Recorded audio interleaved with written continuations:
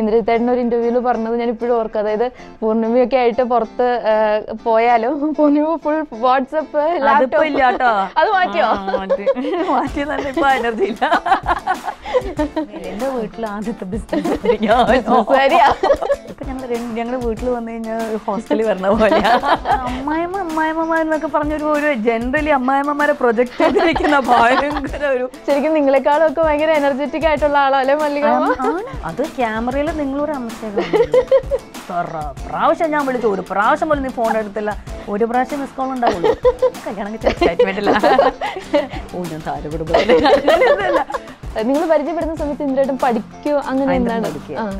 ഞാനായിരുന്നു സിനിമ നടി. എന്റെ കല്യാണം കഴിഞ്ഞ ദിവസമാണ് നന്ദന ഇറങ്ങിയത്. ഓ മൈ ഗോഡ്, പ്ലീസ് മല്ലിക സുമാനം മറക്കരുത്.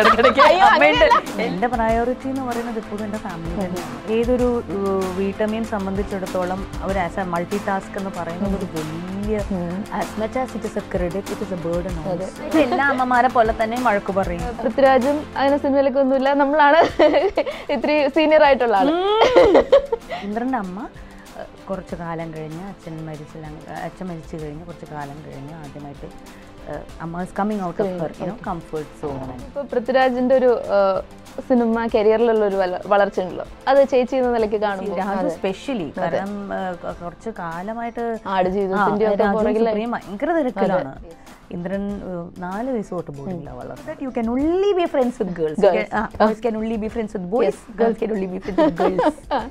ഇന്ദ്രന് 3ാം ക്ലാസ്സിൽ ഇന്ദ്രന്റെ കൂടെ 1 വർഷം പഠിച്ച ഫ്രണ്ടാണ് ഇപ്പോഴും ഇന്ദ്രന്റെ ബെസ്റ്റ് ഫ്രണ്ട്. ഞാൻ ഇറങ്ങാൻ സമയമായി.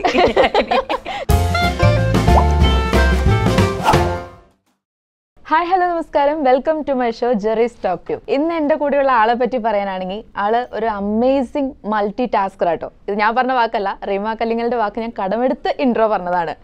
തുറമുഖം എന്ന സിനിമയുടെ വിശേഷങ്ങൾ പങ്കുവയ്ക്കാൻ വേണ്ടിയിട്ട് ഇന്ന് എൻ്റെ കൂടെയുള്ളത് പൂർണിമ ഇന്ദ്രജിത്ത് ആണ്. ചേച്ചി, welcome to my show 𝐤𝐴𝐺𝐻 talk. Thank you so much. നമസ്കാരം. എന്തൊക്കെയുണ്ട് വിശേഷം? സുഖമായിരിക്കുന്നത്? മോഹൻ കണ്ട ഭയങ്കര ടയേർഡായിട്ടിരിക്കുക കേട്ടോ ആള്. കുറെ ഇന്റർവ്യൂസ് കൊടുത്തു അല്ലേ? ഓക്കെ, എന്തായാലും കുറച്ച് എനർജി ബാക്കി വെച്ചേക്കണേ എന്റെ ഈ ഒരു സെക്ഷൻ കഴിയുന്നവരെ. ഓക്കെ, ഈ സിനിമയെ കുറിച്ച് പറയൂ, ക്യാരക്ടറിനെ കുറിച്ച് ഒന്ന് പറയാമോ? തുറമുഖം എന്ന് പറയുന്ന ചിത്രം ആക്ച്വലി ഈ കഥാപാത്രം ഉമ്മ എന്ന് പറഞ്ഞ കഥാപാത്രമാണ്. അപ്പോൾ എല്ലാവർക്കും അറിയാം, നിവിൻ പോളിയുടെയും അല്ലെങ്കിൽ അവർ കഥാപാത്രങ്ങളുടെ പേര് വെച്ച് തന്നെ പറയാം, മൊയ്തുടെയും ഹംസയുടെയും കാച്ചിയുടെയും അമ്മയാണ്. അപ്പോൾ 2 കാലഘട്ടം കാണിക്കുന്നുണ്ട് വളരെ ക്ലിയർ ആയിട്ട്. അതിനകത്ത് ആദ്യത്തെ കാലഘട്ടത്തിൽ ഈ പറഞ്ഞ പോലെ ഒരു ലേറ്റ് 20s അല്ലെങ്കിൽ ഏർലി 30s, പിന്നെ രണ്ടാമത്തെ കാലഘട്ടം എന്ന് പറയുന്നത് 60s കാണുന്നത്. സോ അതിലൂടെ ഈ പറഞ്ഞ പോലെ കുറച്ച് ഡിഫറെൻറ്റ് ടൈപ്പ് ഓഫ് യുനോ ഒരു പീരിയഡ് ഡ്രാമയാണ്. യുനോ പീരിയഡ് ഡ്രാമ എന്ന് പറയുമ്പോൾ പീരിയഡ് ഡ്രാമ ഈ പീരിയഡ് ഡ്രാമയിൽ ഇങ്ങനെ വളരെ ഇമോഷണൽ ആയിട്ടുള്ളൊരു journey and there is a lot of എന്താ പറയുക റിയൽ ലൈഫ് ഹീറോയിസം എന്ന് പറയുന്ന സംഭവങ്ങളെല്ലാം അതിനകത്ത് വന്നിട്ടുണ്ട്. അപ്പം ഇങ്ങനെയൊരു വലിയ സ്റ്റാർ കാസ്റ്റിൻ്റെ കൂടെ ആൻഡ് തീർച്ചയായിട്ടും ഇത്രയും വലിയൊരു ക്രൂവിൻ്റെ കൂടെ രാജീവ് രവി എന്ന് പറയുന്ന ഞാൻ എൻ്റെ പേഴ്സണൽ ഫേവറേറ്റും കൂടെയാണ് ആസ് എ ഫിലിം മേക്കർ. അദ്ദേഹത്തിൻ്റെ കൂടെ ഗോപൻ ചേട്ടൻ, എല്ലാവരുടെയും ഒരു വളരെ ഇമോഷണൽ ഇൻവെസ്റ്റ്മെൻ്റ് ഉള്ളൊരു പടമാണ്. ഗോപൻ ചേട്ടൻ്റെ അച്ഛൻ്റെ നാടകമാണ് തുറമുഖം എന്ന് പറയുന്ന നാടകം. അതിനകത്ത് ഗോപൻ ചേട്ടൻ്റെ യുനോ ഇൻവോൾവ്മെൻറ്റ് എന്ന് പറയുന്നത് it's just you know more than professionally personally ഒരു ഭയങ്കര ഇൻവെസ്റ്റ്മെൻ്റ് ഉണ്ട് ഇമോഷൻ വൈസ്. അപ്പം നമ്മളെല്ലാവരെയും രൂപപ്പെടുത്തിയെടുക്കുന്നതിലും കഥാപാത്രമാക്കുന്നതിലും അതൊരു പ്രോസസ്സാണ്. അത് ഭയങ്കര ബ്യൂട്ടിഫുൾ ജേർണിയായിരുന്നു. ശരിക്കുമുള്ള നാടകത്തിൽ അഭിനയിച്ചിട്ടുണ്ടായിരുന്ന ആക്ടേഴ്സ് ഈ സിനിമയ്ക്കകത്തുണ്ട്. നമ്മുടെയൊക്കെ കഥാപാത്രങ്ങൾ ചെയ്തവരും ഈ സിനിമയ്ക്കകത്ത് അഭിനയിക്കുന്നുണ്ട്. അപ്പം അവരായി നമ്മുടെ കൂടെ ഫുൾ ടൈം ഉണ്ടായിരുന്നു. ഒരു ഡിഫറെൻറ്റ് എക്സ്പീരിയൻസ് തന്നെയാണ്, which I will always carry in my heart. ഈ ഒരു വയസ്സായൊരു ക്യാരക്ടറാണ്. നമ്മൾ ക്യാരക്ടർ പോസ്റ്റർ കണ്ടു കഴിഞ്ഞപ്പോൾ ഭയങ്കര ഒരു വേറെ ലുക്ക് കേട്ടോ, ഭയങ്കര രസമുണ്ടായിരുന്നു. ആ ഒരു റോള് ചലഞ്ചിങ് ആയിരുന്നു. ആയിരിക്കുമല്ലോ, തീർച്ചയായിട്ടും. ഫിസിക്കലി ചലഞ്ചിങ് തീർച്ചയായിട്ടും ആണ്. കാരണം അത് ഇപ്പോൾ കാണുന്ന പോലെ തന്നെ വെയിറ്റ് ഗെയിൻ ചെയ്യേണ്ടി വന്നു. പിന്നെ ഇതല്ലാതെ ഈ ഉമ്മയുടെ യാത്ര, ഉമ്മയുടെ മാനസികമായിട്ടുള്ളൊരു യാത്ര അല്ലെങ്കിൽ വൈകാരികമായിട്ടുള്ളൊരു യാത്രയുടെ ഒരു വെയിറ്റ് ഉണ്ട്. അത് ഒരിക്കലും ഒരു ആക്ടറിന് ഈ പറഞ്ഞ പോലെ അത് ഇമ്മീഡിയറ്റ്ലി അഡാപ്റ്റ് ചെയ്യാൻ പറ്റുന്ന ഒന്നല്ല. അതിനകത്തൊരു ശ്രമം നടത്താനേ പറ്റുള്ളൂ. അതേ ഞാനും ചെയ്തിട്ടുള്ളൂ. അപ്പോൾ ആ ഉമ്മയുടെ ഒരു വൈകാരിക യാത്രയിൽ ഉണ്ടായിട്ടുള്ള സംഭവങ്ങൾ അവരെ ഇറ്റ് വെയ്സ് ഹർ ഡൗൺ. ആ ഇമോഷണൽ വെയിറ്റ് എന്ന് പറയുന്നവരുണ്ടല്ലോ. അപ്പോൾ അതാണ് അവരുടെ ആ ഒരു the person that she is, more than a physical struggle എന്ന് പറയുന്നത് എന്നെ സംബന്ധിച്ചിടത്തോളം ആ ഇമോഷണൽ ജേർണി നമുക്ക് പഠിക്കാനുള്ള ശ്രമം തന്നെയായിരുന്നു. ആൻഡ് ആ സിനിമയിലെ ചില സീൻസും സിനിമയിലെ ചില സിറ്റുവേഷൻസും അതിനെ അതിഗംഭീരമായിട്ട് യുനോ ജസ്റ്റിഫൈ ചെയ്യുന്ന മൊമെൻറ്റ്സ് ക്രിയേറ്റ് ചെയ്യാൻ പറ്റിയിട്ടുണ്ട്. അത് ട്രാൻസ്ലേറ്റ് ചെയ്ത് സ്ക്രീനിൽ വരുമ്പോൾ അതെങ്ങനെയുണ്ട് നമുക്കറിയില്ല. ഭയങ്കര എക്സൈറ്റഡ്. ഓക്കെ, എന്നിട്ട് തേർഡിനും സിനിമയിലുണ്ട് കോമ്പിനേഷൻ സീൻസ് ഉണ്ടോ? ഞാനത് പറയാൻ പാടില്ല. ഓക്കെ, ആ സസ്പെൻസ് ആയിരുന്നോ? ഓക്കെ, എന്നാ പറയണ്ട, ഞാൻ വിട്ടു അത്. ഇപ്പോൾ വൈറസ്, അതിനുശേഷം തുറമുഖമാണ് നെക്സ്റ്റ് മലയാള ഫിലിം. അപ്പോൾ സിനിമയിലേക്ക് കൂടുതൽ കാര്യമായി ഇറങ്ങാനുള്ള ടൈം ആയോ? അങ്ങനെയാണോ ഇതിന് ഒരു പീരീഡിന്? ജനങ്ങളല്ലേ അത് പറയണ്ടേ? ഞാൻ ഇറങ്ങാൻ സമയമായി. കാരണം എല്ലാവരും ഇപ്പൊ തിരിച്ചു വരേണ്ട പാതയിലാണല്ലോ. അതുപോലെ പൂർണിമ ചേച്ചി ഒരു ഫുൾ കംപ്ലീറ്റ് ആയിട്ട് സിനിമയിലേക്ക്? അങ്ങനെയല്ല, I definitely want to try and explore. അതുകൊണ്ടാണല്ലോ നമ്മളെല്ലാവരും ഈ പറഞ്ഞ പോലെ എല്ലാവരും തിരിച്ചു വരുമ്പോൾ എല്ലാവർക്കും നമ്മളെല്ലാവരും ജോലി എടുക്കുന്നത് നമുക്ക് നമ്മളുടെ തന്നെ ഏറ്റവും വലിയ യുനോ ആഗ്രഹങ്ങൾ സബലീകരിക്കാനല്ലേ. So I definitely എൻ്റെ inner call and my soul call has always been cinema. അത് എൻ്റെ ഏറ്റവും പേഴ്സണൽ സർക്കിളിൽ എല്ലാവർക്കും അറിയാം. അപ്പോൾ അതിലേക്കുള്ള ശ്രമം തന്നെയാണ് ഇത്. പക്ഷെ അത് അക്കംപ്ലിഷ് ആവാൻ പറ്റുക എന്ന് പറയുന്നത് അത് വരുന്ന കഥാപാത്രങ്ങൾ കിട്ടുന്ന പോലെയാണ്. കാരണം ഇമോഷണൽ അക്കംപ്ലിഷ്മെൻറ്റ് എന്ന് പറയുന്ന ആ ഒരു ഫുൾഫിൽമെൻറ്റ് എന്ന് പറയുന്നത് അതുപോലത്തെ കഥാപാത്രങ്ങൾ കിട്ടുമ്പോഴാണ്. അപ്പോൾ അതുപോലെ കഥാപാത്രങ്ങൾ വരട്ടെ എന്നുള്ള ഭാഗ്യം ഉണ്ടാവട്ടെ എന്ന് പ്രാർത്ഥിക്കാം. അത് ചെയ്യാനുള്ളൊരു യുനോ ഓപ്പർച്യൂണിറ്റീസ് ഒരുങ്ങി വരണമെങ്കിൽ ഞാൻ എന്ന വ്യക്തിയും അതിന് തയ്യാറായിരിക്കണം ആസ് എൻ ആക്ടർ. സോ അതിൻ്റെ ശ്രമവും നടക്കണം. സോ ഇവൻച്വലി സിനിമ എന്ന് പറയുന്നത് അതിൻ്റെ കമേഴ്ഷ്യൽ ആസ്പെക്റ്റും അതിൻ്റെ എല്ലാം ജനങ്ങളുടെ കയ്യിലാണ്. സോ ജനങ്ങളാണ് അതിൻ്റെ ഫൈനൽ വേർഡിക്റ്റ് എഴുതുന്നത്. സോ പിന്നെ അവിടെ നിന്നാണ് കാര്യങ്ങൾ മാറി മറിയുന്നത്. നമുക്ക് ആഗ്രഹിക്കാം, ബാക്കി അതിൻ്റെ പാത നിശ്ചയിക്കുന്നത് മുന്നോട്ട് പിന്നെ നമ്മുടെ ഓഡിയൻസ് തന്നെയാണ്. തീർച്ചയായും. സോ അതിനകത്ത് നമുക്കൊരു യുനോ ഒരു സേ ഇല്ലല്ലോ. സോ പ്രാർത്ഥിക്കാം. ഞാനിപ്പോൾ ആലോചിക്കായിരുന്നു ചേച്ചി, നമുക്ക് ഇഷ്ടപ്പെട്ട കാര്യങ്ങളല്ലേ ഇങ്ങനെ ചെയ്തതെന്ന് പറഞ്ഞപ്പോഴേ, ചേച്ചിനെ പോലെ ഇങ്ങനെ ഒരു സമയം പോലും ഇല്ലാതെ വർക്ക് ചെയ്യുന്ന ഒരാൾക്കാർ, പ്രത്യേകിച്ച് സ്ത്രീകൾ വളരെ കുറവായിരിക്കും അല്ലേ? ഇങ്ങനെ ഞാനൊരു 8 മണിക്കൂർ 9 മണിക്കൂർ ജോലി ചെയ്താൽ പിന്നെ എന്നെ കൊണ്ട് പറ്റത്തില്ല.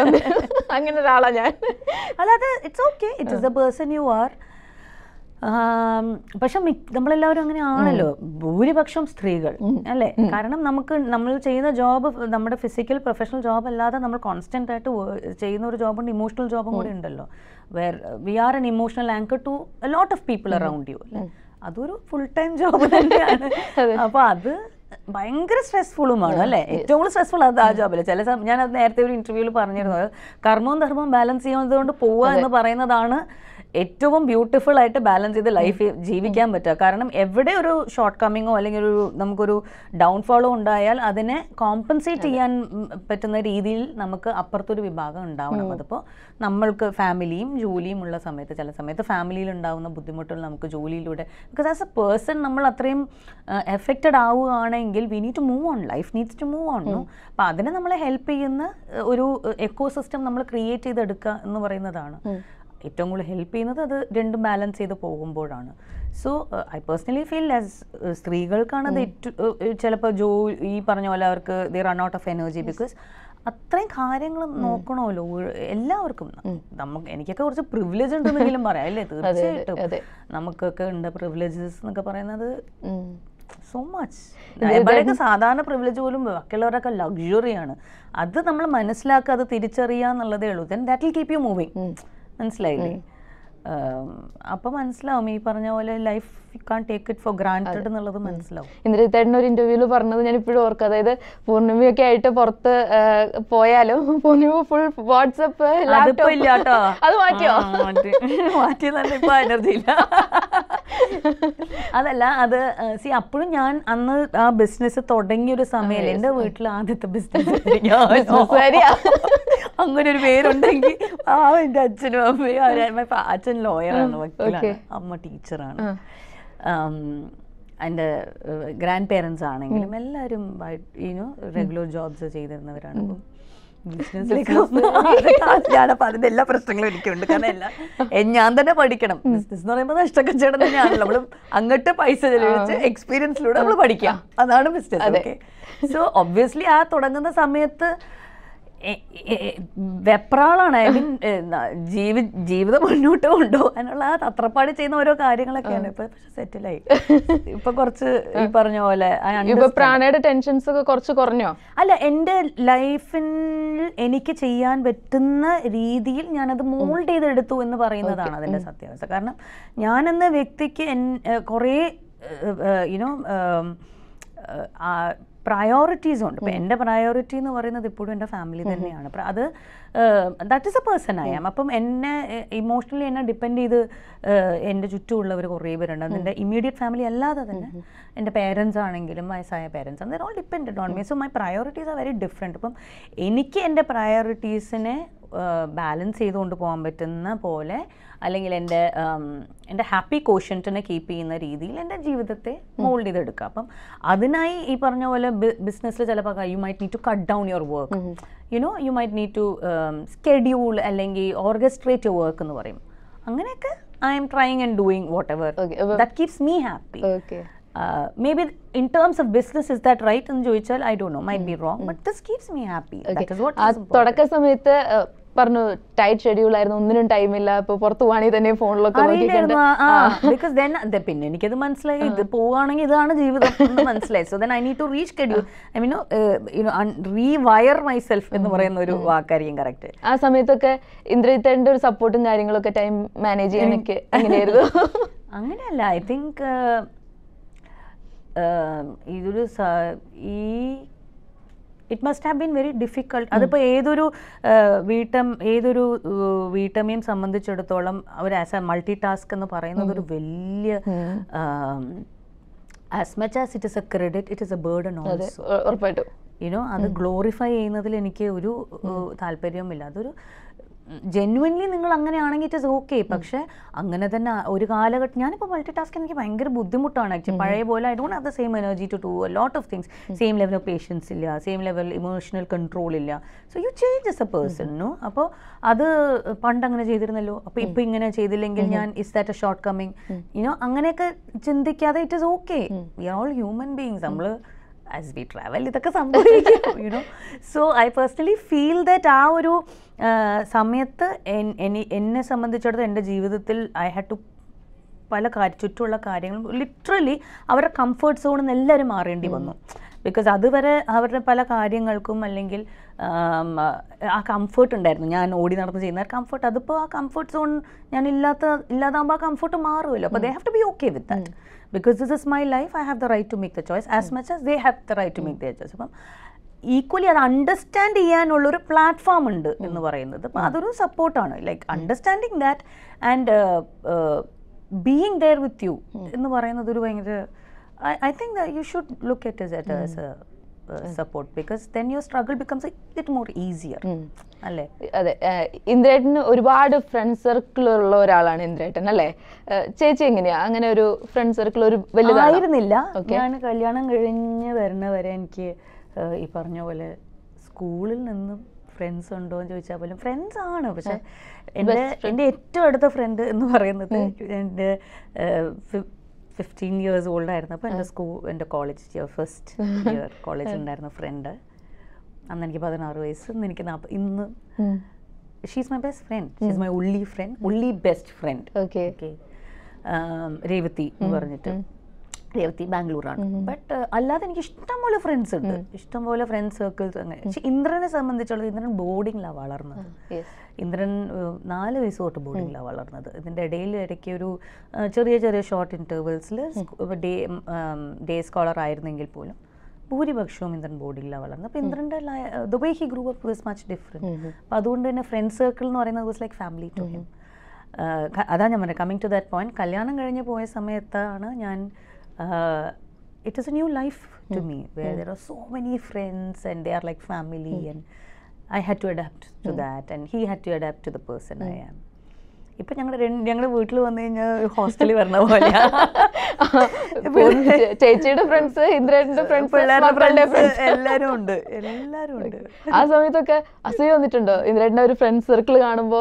കൗതുകമാണ്, അസൂയക്കും എന്നെ കൗതുകമാണ്. അതായത് എൻ്റെ വീട്ടിൽ ആക്ച്വലി പെൺകുട്ടികൾ മാത്രമേ ഉള്ളൂ കൂടുതലും, ആൺകുട്ടികളില്ല. എക്സ്റ്റെൻഡഡ് റിലേറ്റീവ്സ് ആണെങ്കിലും കസിൻസ് ആണെങ്കിലും എല്ലാം. അപ്പം വളരെ ഒരു ന്യൂക്ലിയർ ഫാമിലിയിലാണ് ഞാൻ വളർന്നതെല്ലാം. അപ്പം ഇന്ദ്രൻ്റെ അങ്ങോട്ട് പോയി കഴിഞ്ഞപ്പോഴത്തേക്കും അവിടെ 2 ആൺകുട്ടികൾ, പെൺകുട്ടികൾ ഈ പറഞ്ഞ പോലെ കസിൻസ് ഒക്കെ ഉണ്ടെങ്കിൽ പോലും ഇന്ദ്രൻ്റെ ഫാമിലിയിൽ പെൺകുട്ടികൾ ഇല്ല.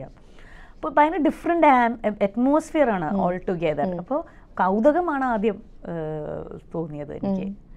പിന്നെ it was easy to see you know ഈ ഫ്രണ്ട്ഷിപ്സ് തമ്മിൽ ഡിഫറൻസ്. അപ്പം നമ്മൾ പെൺകുട്ടികൾ തമ്മിൽ അന്ന് very clearly the school and the society will tell you that you can only be friends with girls, boys can only be friends with boys, girls can only be friends with girls. So അങ്ങനെ സാഹചര്യങ്ങളിലാണ് നമ്മൾ വളർന്നത്. എന്നിട്ടും I had a lot of male friends. You know എൻ്റെ parents were very very അങ്ങനത്തെ ഒരു ബുദ്ധിമുട്ടും എനിക്ക് ഉണ്ടായിട്ടില്ല. May be that is what I M passing on to my kids as well. അപ്പോൾ ഞാൻ കല്യാണം കഴിഞ്ഞ് വന്ന സമയത്ത് it was beautiful to see how friendships Bloom and how they carry it forward. ഇന്ദ്രന് 3ാം ക്ലാസ്സിൽ ഇന്ദ്രൻ്റെ കൂടെ 1 വർഷം പഠിച്ച ഫ്രണ്ടാണ് ചന്ദ്രൻ, ദുബായിലെ ചന്ദ്രൻ. He's A very nice guy. As in term of friend, he's a beautiful friend. ഇതിനു മുന്നേ ഒരു ലൈവില് മല്ലികാമ്മയും പൂർണിമ ചേച്ചി ഒരുമിച്ച് വന്നപ്പോൾ മല്ലികാമ്മ പറയുന്ന ഒരു സ്റ്റേറ്റ്മെന്റ് ഉണ്ട്. അതായത് എൻ്റെ മകൻ ഇന്ദ്രൻ ഇന്ന് ഈ നിലയിൽ ഒരു സക്സസ്ഫുൾ പേഴ്സൺ ആയിട്ട് നിൽക്കുന്നതിന് പിന്നില് പൂർണിമ ചേച്ചിയാണ്. ഒരു അമ്മായിയമ്മയിൽ നിന്ന് കിട്ടുന്ന അല്ലെങ്കിൽ ഒരു അമ്മയിൽ നിന്ന് കിട്ടുന്ന ഏറ്റവും വലിയ കോംപ്ലിമെന്റ് ഇതിനപ്പുറത്തേക്കൊന്നും കിട്ടാനില്ല. അങ്ങനെ ഒരു കോംപ്ലിമെന്റ് കേട്ടപ്പോ ചേച്ചിക്ക് എന്താ? അമ്മായിമ്മമാരെന്നൊക്കെ പറഞ്ഞൊരു ജനറലി അമ്മായിമ്മമാരെ പ്രൊജക്ട് ചെയ്തിരിക്കുന്ന ഭയങ്കര അതിൽ എല്ലാ മേഖലയിലും നോക്കിക്കഴിഞ്ഞാൽ അത് പ്രൊജക്ഷൻ ഭയങ്കര തെറ്റാണ് കേട്ടോ. ഈ ഇത് പറയുന്ന എന്താ അറിയോ, coming back to from way we started. നേരത്തെ ചോദ്യം ഇതിന് ഒരു വളരെ പ്രസക്തമായിട്ടുള്ളൊരു കാര്യം. ഞാൻ വിശ്വസിക്കുന്ന ഒരു കാര്യമുണ്ട്, എല്ലാ റിലേഷൻഷിപ്പിൻ്റെയും ഫൗണ്ടേഷൻ ഫ്രണ്ട്ഷിപ്പ് ആണെങ്കിൽ അത് ഭയങ്കര ബ്യൂട്ടിഫുൾ ആണ്. എല്ലാ റിലേഷൻഷിപ്പിൻ്റെയും, അതിപ്പോൾ പേരൻറ്റ്ഹുഡ് ആവാം, മാരേജ് ആവാം, mother in law, daughter mother in law, എല്ലാ റിലേഷൻഷിപ്പിൻ്റെയും ഫൗണ്ടേഷൻ ഫ്രണ്ട്ഷിപ്പ് ആണെങ്കിൽ നമ്മൾ ഒരു ഫ്രണ്ടിനെയും ഒരിക്കലും ജഡ്ജ് ചെയ്യാതെ, ഫ്രണ്ട്ഷിപ്പിലാണല്ലോ നമുക്ക് അങ്ങനത്തെ പ്രശ്നങ്ങളൊന്നും ഇല്ലാത്ത ഒരു ഫ്രണ്ടിനോട് നമുക്ക് അസൂയ തോന്നില്ല. ഒരു ഫ്രണ്ടിനോട് നമുക്ക് ഈ പറഞ്ഞ പോലെ അവൾക്ക് മോശം വരുന്ന ഒന്നും നമ്മൾ ആഗ്രഹിക്കില്ല. അവളുടെ സക്സസ് നമ്മളുടേതായി മാറ്റും. we will be holding pride in whatever she achieves. I think friendship is the most underrated emotion തന്നെ പറയാം. It's A beautiful emotion. അപ്പം എല്ലാ റിലേഷൻഷിപ്പിൻ്റെയും അടിസ്ഥാനം ഫ്രണ്ട്ഷിപ്പ് ആവുകയാണെങ്കിൽ ലൈഫ് ബിക്കംസ് ഈസിയർ. ആൻഡ് ഇന്ദ്രൻ്റെ അമ്മയും ഞാനും ഷെയർ ചെയ്യുന്നത് അങ്ങനെ ഒരു റിലേഷൻഷിപ്പാണ്. സംവേർ ഈ ഇത്രയും ഞാൻ ഇന്ദ്രനെയും രാജുവിനെയും പരിചയപ്പെടുന്നതിന് മുന്നേ പരിചയപ്പെട്ട ആളാണ്. I started off with her like this. So there is a friendship between us. അതിന് ഈ പറഞ്ഞ പോലെ ഭാവിയിൽ അതിന് വേറൊരു പേരും ലേബലും എല്ലാം വന്നു, കുട്ടികളെ കല്യാണം മകനെ കല്യാണം കഴിച്ചതുകൊണ്ട്. പക്ഷെ ആ ഫ്രണ്ട്ഷിപ്പ് നമുക്ക് ഇപ്പോഴും നേർച്ചർ ചെയ്യാൻ പറ്റുന്നു എന്നുള്ളതാണ് അതിൽ ഏറ്റവും ഇമ്പോർട്ടൻ്റ് ആയിട്ടുള്ള ഒരു കാര്യം. ആൻഡ് ഞാൻ വേറൊരു കാര്യം പറയട്ടെ, ഒന്നും തോന്നരുത് കേട്ടോ. ശരിക്കും നിങ്ങളെക്കാളും ഒക്കെ ഭയങ്കര എനർജറ്റിക് ആയിട്ടുള്ള ആളോ അല്ലെ മല്ലിക അല്ലേ? എനർജറ്റിക് ആസ് യുവർ സോൾ എന്ന് പറയില്ലേ, നമ്മുടെ സോളാണ് നമ്മുടെ എനർജി. അത് ക്യാമറയിൽ നിങ്ങളൊരു അംശം കാണുള്ളൂ, ക്യാമറയിലൊക്കെ നിങ്ങളൊരു അംശം കാണുള്ളൂ. ഒരു ഇൻസിഡന്റ് ഫുൾ ഓഫ് ലൈഫ്. അതൊരു നമ്മുടെ ഏത് ജീവിത സാഹചര്യത്തിലാണെങ്കിലും just that one phone call to her will just അമ്മ ഇസ് ഫുൾ ഓഫ് ലൈഫ്. പിന്നെ അമ്മയ്ക്ക് അമ്മയുടേതായ എല്ലാ അമ്മമാർക്കും ഉണ്ടല്ലോ അവരുടേതായ കാര്യങ്ങൾ, അവരുടേതായ തീരുമാനങ്ങൾ, അവരുടേതായ അതല്ലേ അവരെ ആക്കുന്നത്. ഒരു 2 വഴക്ക് കിട്ടിയില്ലെങ്കിൽ എനിക്ക് സമാധാനം ഉണ്ടാവില്ല. ബട്ട് എനിക്ക് ഏറ്റവും കൂടുതൽ ഞാൻ ഭയങ്കരമായിട്ട് I look up to her for the woman that she is. Because ഞാൻ പറഞ്ഞില്ലേ, ഞാനും അമ്മയും പരിചയപ്പെട്ടിട്ട് എത്ര 23-24 വർഷമായി. അപ്പം എൻ്റെ പാത്തുവിൻ്റെ പ്രായത്തിൽ എന്നെ പരിചയപ്പെട്ടതാണ് അമ്മ.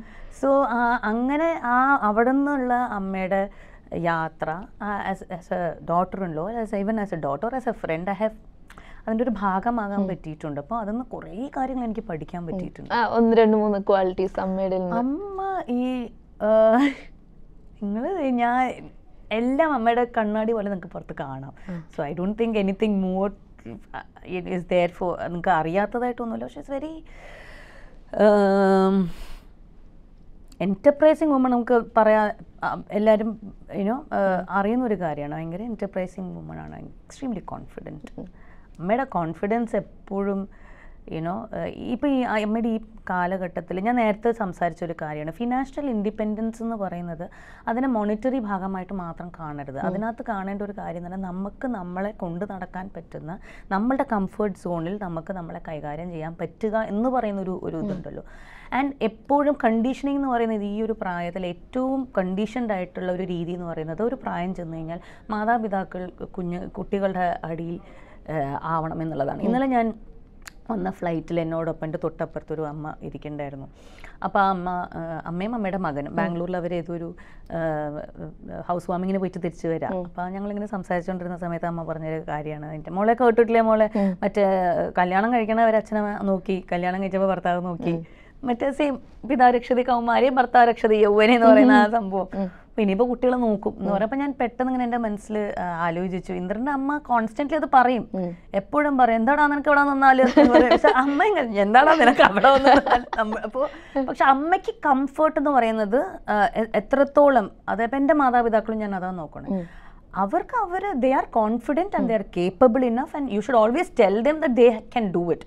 നമ്മളുടെ ഒരു സപ്പോർട്ട് എന്ന് പറയുന്നത് അത് ഇമോഷണൽ സപ്പോർട്ടാണ് നമ്മൾ കൊടുക്കേണ്ടത്. അതിനോടൊപ്പം തീർച്ചയായിട്ടും ഫിനാൻഷ്യൽ സപ്പോർട്ട് എന്ന് പറയുന്നത് എല്ലാവർക്കും പറ്റുന്നൊരു കാര്യമല്ല. ഞാൻ നേരത്തെ പറഞ്ഞില്ല, ഫിനാൻഷ്യൽ ഇൻഡിപെൻഡൻസ് എല്ലാവർക്കും പറ്റുന്നൊരു കാര്യമല്ല. അപ്പോൾ അതില്ലാത്ത പക്ഷം ആ ഫിനാൻഷ്യൽ ഇൻഡിപെൻഡൻസ് സപ്പോർട്ട് ചെയ്യുന്ന വേറെ കുറേ കാര്യങ്ങളുണ്ട്.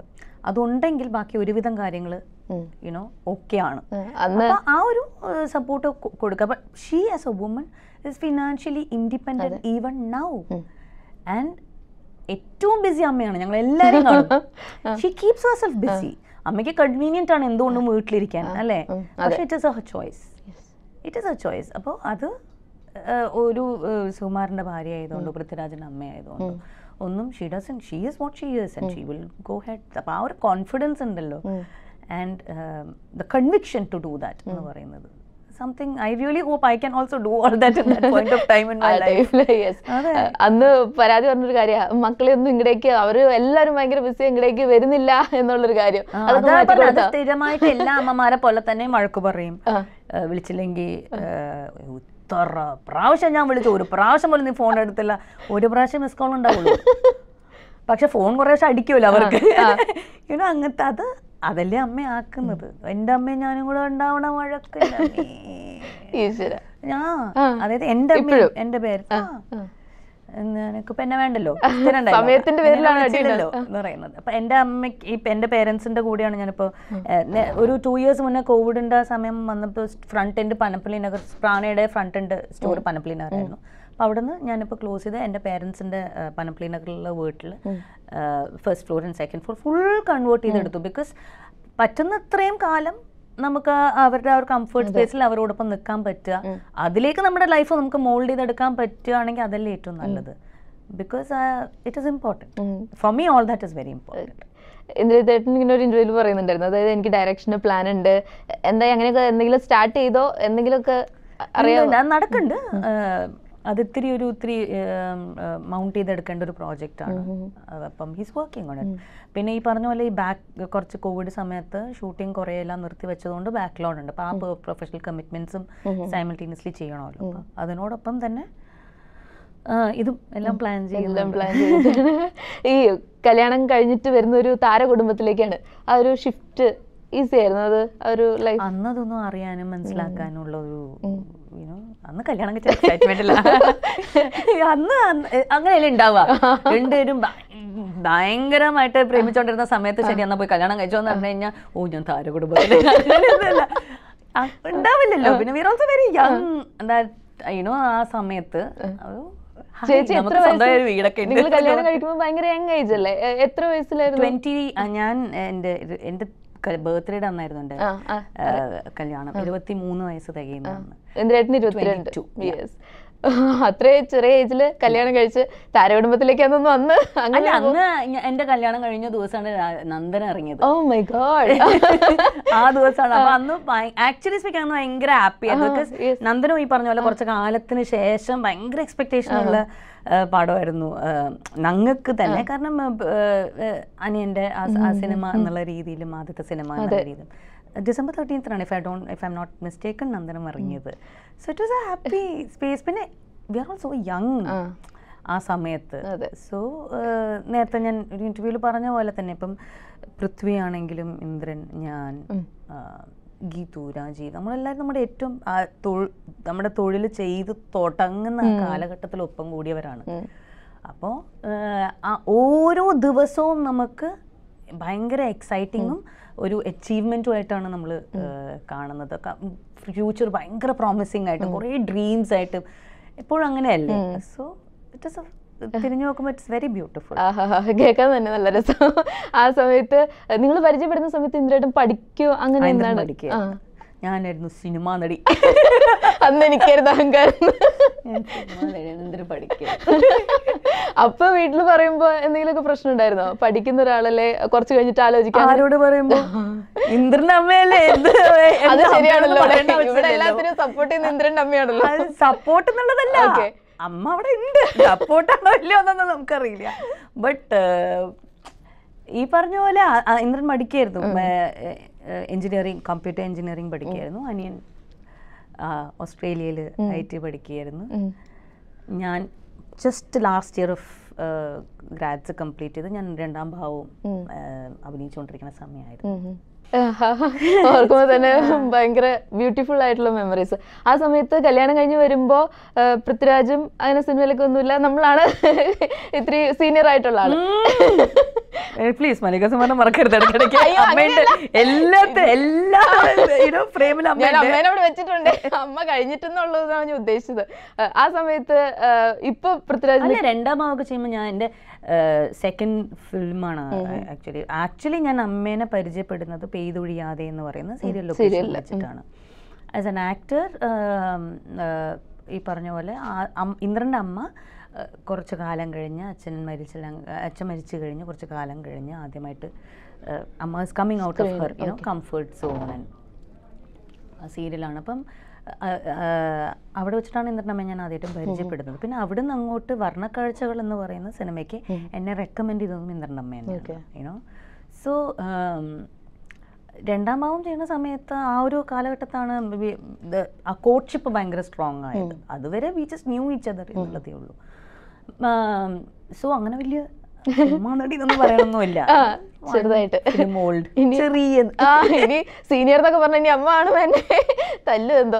എന്തായാലും അമ്മേനെ ഞാൻ എല്ലാ ഫ്രെയിമിലും വെച്ചിട്ടുണ്ട് കേട്ടോ, എന്നിട്ടേ അങ്ങടേക്ക് വരുന്നുള്ളൂ. ഓക്കെ, അതിനുശേഷം ഇപ്പൊ പൃഥ്വിരാജിന്റെ ഒരു സിനിമ കരിയറിലുള്ള ഒരു വളർച്ച ഉണ്ടല്ലോ, അത് ചേച്ചി എന്ന നിലയ്ക്ക് കാണുമ്പോൾ എത്രത്തോളം ഹാപ്പിയാണ്, എത്രത്തോളം എക്സൈറ്റഡ് ആണ്? ഒരു ചേച്ചി ലൈക്ക് ഇത് ഇറ്റ് ഇസ് എന്താ പറയുക, നമുക്കങ്ങനെ പറയാൻ പറ്റില്ലല്ലോ. It's so beautiful to see someone achieve his dreams regardless of അതാ നമ്മളുടെ ബന്ധുവാണോ അല്ലയോ എന്നല്ലതല്ല. ഒരാൾ അവരുടെ ഡ്രീംസ് അച്ചീവ് ചെയ്യാൻ പറ്റുക, ഡ്രീം ഏതിന് മേലെ അച്ചീവ് ചെയ്യാൻ പറ്റുക, അതിലേക്കുള്ള ശ്രമം കോൺസ്റ്റൻ്റ് ആയിട്ട് ചെയ്യാൻ പറ്റുക, അത് ആ ജേർണി തന്നെയല്ലേ ഏറ്റവും കൂടുതൽ ഇൻസ്പയറിങ്.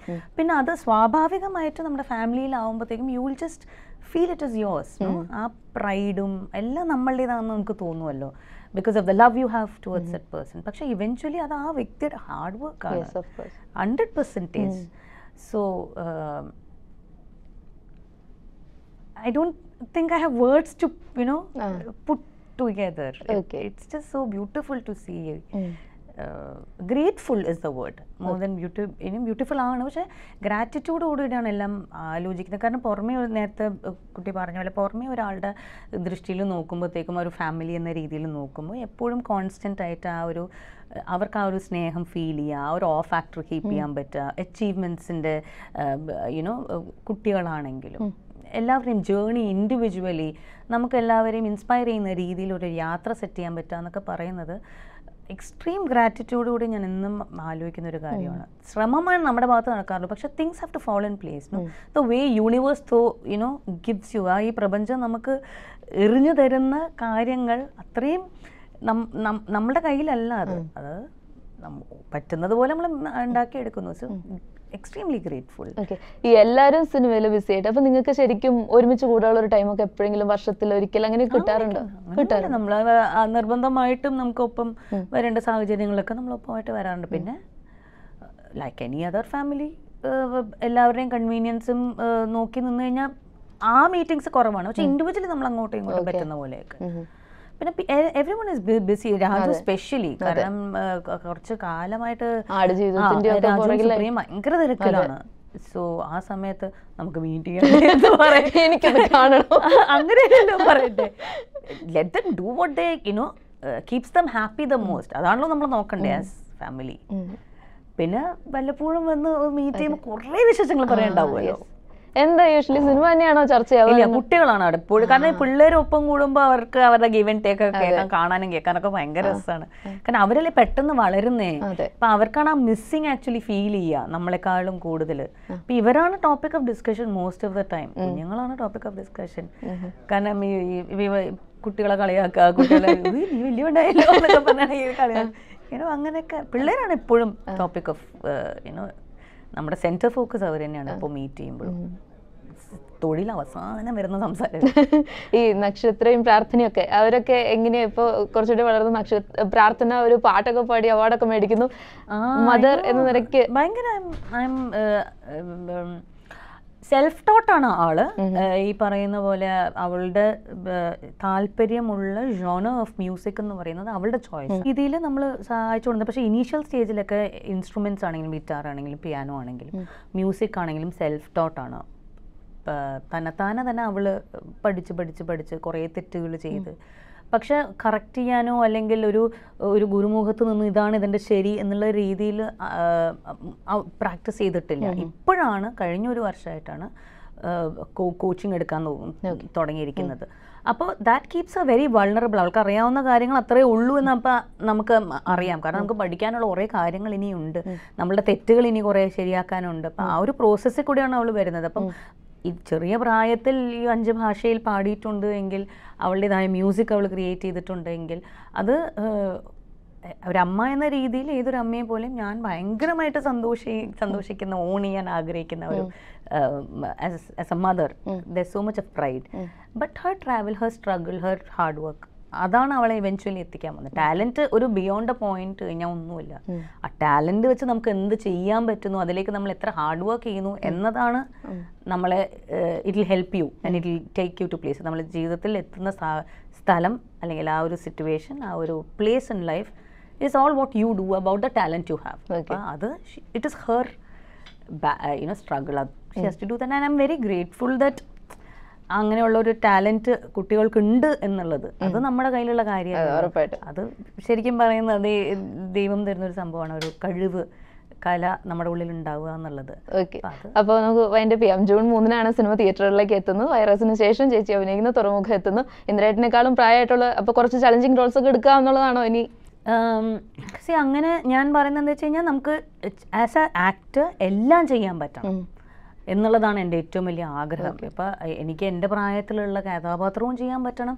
തുറമുഖത്തിൽ തന്നെയാണെങ്കിൽ 30 വയസ്സുള്ള കഥാപാത്രവും ഞാൻ ചെയ്തിട്ടുണ്ട്, 60 വയസ്സുള്ള കഥാപാത്രവും ചെയ്തിട്ടുണ്ട്. അപ്പം ഒരു ആക്ടർ എന്ന രീതിയിൽ എല്ലാം ചെയ്യാൻ പറ്റണം എന്നതാണ് ഏറ്റവും വലിയ ചാലഞ്ച്. അതിലേക്കുള്ള ശ്രമമാണ്. സോ ലെറ്റ്സ് ഹോപ്പ് എല്ലാം അങ്ങനെ തന്നെ നടക്കട്ടെ. നല്ല നല്ല സിനിമകൾ തേടിയെത്തട്ടെ, നല്ല നല്ല ക്യാരക്ടേഴ്സ് തേടിയെത്തട്ടെ. ഒരുപാട് നന്ദി ഇത്രയേറെ നമ്മളുടെ അടുത്ത് സംസാരിച്ചതിന്. Thank you so much.